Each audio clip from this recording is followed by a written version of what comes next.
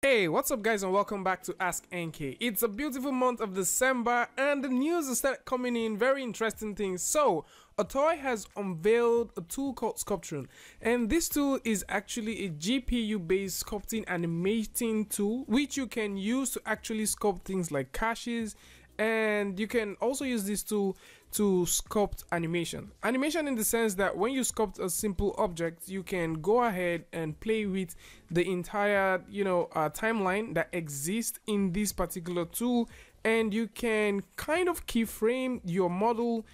In a sense, you're actually sculpting animation when you're working with this. It's a very simple tool to use for now, and it actually makes use of GPU to do exactly what you think you would like to do in ZBrush. Now, this tool actually supports OBJ and also MDD files, and the MDD files actually make use of points, and that kind of make a lot of sense. Now, the tool itself is not a replacement for ZBrush, but on the other hand, it just kind of works alongside with tools like ZBrush.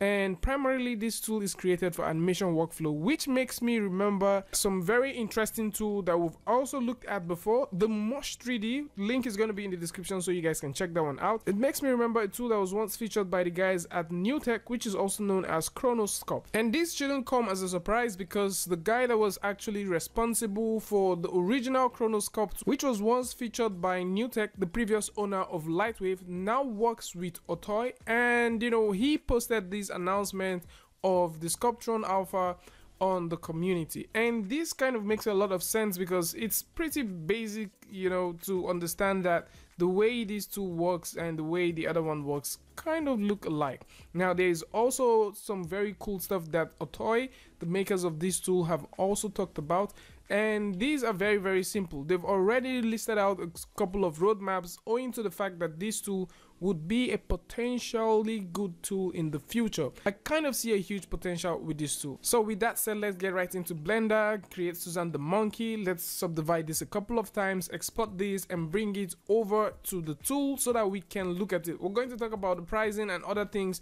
once they are out, because right now these things are not available. The only thing that's available is this actually runs on a GPU. I tried it on an AMD laptop and it didn't work. So let's try this tool and see how it works. By default, once you open up this tool, this is definitely what you're going to get. So you're going to see that the entire interface looks like this. Very simple. We're just going to rush through this just to make sure that everybody gets an understanding of how this thing works, and then we can go on from here. So if I just simply dock this thing here, it's very simple. We're going to do a full review once this tool is available. For right now, we're just going to take a look at the entire thing. So you can see that the way you sculpt is actually interesting. You can see the entire push and pull. This is where the entire thing stays. If you want to actually play around with how you want to dock this, you can actually dock these things depending on how you want. So I definitely like the whole the whole freedom that exists with this one.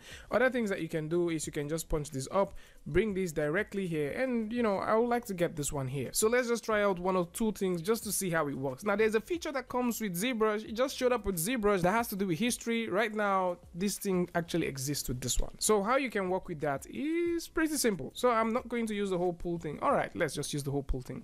So for your brush to increase your brush size, you need to hold down your right click, which I'm going to do that, and you can use the right click to increase and reduce your brush size. So if you're using a pen tab, this is definitely going to be easy for you to get your feet wet or your hands wet with this.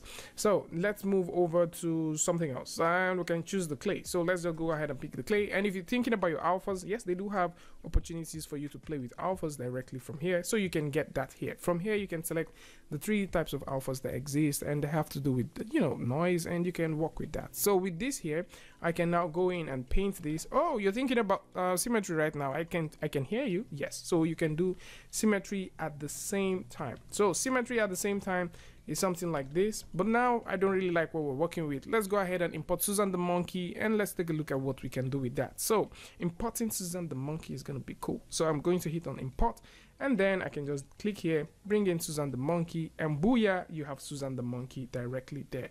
Now I don't want this to be visible, so I can just turn off enable, just make sure it's not there. Now there's just one thing about this tool that doesn't make sense for me right now, and it has to do with the whole thing that you cannot transform. right now I don't know if it's just me, but you cannot transform this, and I really want to, you know, maybe move these somewhere around. I cannot do that because this is in beta, so we don't need to blame them for that. They might probably fix this later.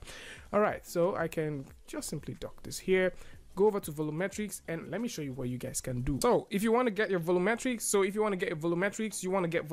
I know you like Volumetrics, so just hit on, just select the object that you want, and you have that really cool. So I can just, you know, come here and, you know, play with this, yeah, and you can start seeing what we have. So I can punch this all the way up, punch this all the way down. Let's refresh this bad boy one more time just to make sure that we have everything there.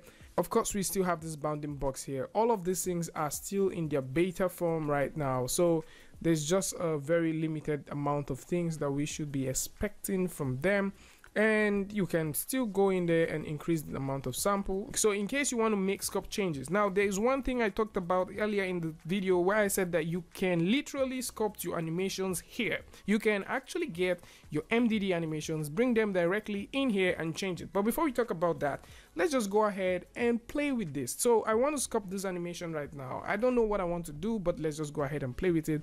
So I'm using the push and pull. We can also choose to use the grab, although they've also talked about the grab brush, you know, kind of misbehaving for some time. The grab brush seems to be a bad boy right now, but it's going to be fixed over time. There's also something which I noticed, which I would have to tell you guys just in case. Every time you hit on the new button, you might probably have to restart the whole thing. Every time you install this software, you might need to go to the directory to get it, because it does not actually register and put it on the start menu. These are just things and perks that are just there right now, so just in case you're wondering. So I can pick up the grab brush right now, and I can actually, okay, come on, symmetry, yeah, and I can start sculpting this. So the minute I push down, you can notice we have a keyframe. I can go all the way to 10, and I can choose to say, Susan the monkey, I think it's about time you close this pretty little mouth of yours. Now this is actually wobbly, I don't like it, so I'm just going to, you could see that our symmetry gets broken. That's one of the things they talked about. Yep, so I can actually get Susan the monkey to kind of be silent for a while. She's shouting, she's saying help me please. All right, so we can have Susan the monkey just be quiet as it is. There's no pinch brush, that should have done a very good job, but right now we don't have that. So Susan the monkey is quiet at this point, and you can see we have this keyframe. So I can slide from here. If I click here, I can slide from here all the way to this point, from here all the way to this point. If you choose to restore a certain point, you can come back to here, click on the restore button, and you have that. So now we can do a very nice stuff. So you could literally notice that we have a symmetry problem, something that is definitely going to be fixed over time. Also check out the other tool which we talked about before, and for that other one I seem to have some likeness to it, which is Mush 3D. And one of the cool things I like about Mush 3D is you can actually paint jiggle. You can paint jiggle on an entire simulation, and it actually accepts Alembic. And I think if the guys from, you know, Otoy wants to actually take a reference at something that they can work with, they should take a very good look at the Mush 3D. I know this right now is actually simulating what Chronosculpt used to look like, but then if they can take one or two, you know, tips and tricks from Mush 3D, and if Mush 3D can also take one or two tips and tricks from this tool, I think it's going to be, you know, really cool. We're going to cover more details about this later once this tool becomes very okay. I just want to bring this to your attention that there is a brand new tool out there which you should actually consider looking at, and just in case you want to try this tool is here for you. Right now this tool is not available for Mac, as it only is supported for Windows. And yes, I think it's about the whole metal thing, but obviously over time, with the way Otoy is going, I think they're also going to create another version of this tool for Mac as soon as possible. And still looking at this tool, there's a couple of things which I enjoy. One of them, it has to do with the UI. The UI is very cool. I like the whole clean thing. You know, you have everything you want to walk around here. You can just simply start off without having any idea, and the UI looks really cool. Next thing which I enjoy with this tool is the fact that you can just come through and add different animation layers. This is actually something that I haven't seen in most other apps. The fact that you can add in several animation layers. You can come over here, you can choose to create a layer, and you can actually animate a whole different thing directly on top. So it does have this addictive method of adding animations on top of the mesh which you're sculpting with. The idea of having pen pressure is also something really cool that I like. You can still add keyframes, reduce keyframes. The matte cap section here also works. Like you can toggle through the matte cap that you have here just to have a field day of, you know, a couple of things that you would like to play with, especially when it has to do with how your object should appear on screen. And I think this is also something really cool. Now, for some reason, I get to figure out that, you know, you cannot really import the OBJ sequence, right? For some reason, the OBJ sequence just doesn't really work out for me that much. But of course, you can export these things as VDB sequences from here once you go over and convert these to volumes. And of course, if you're working with volumes or if you're working with VDBs, you know that the channel name is something you have to look at, and at the same time you need to make all of those changes.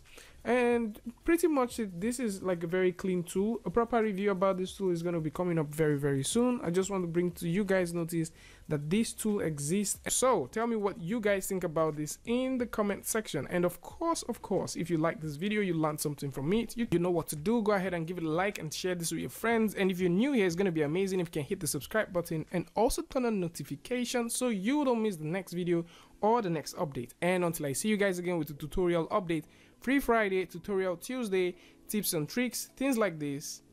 Peace.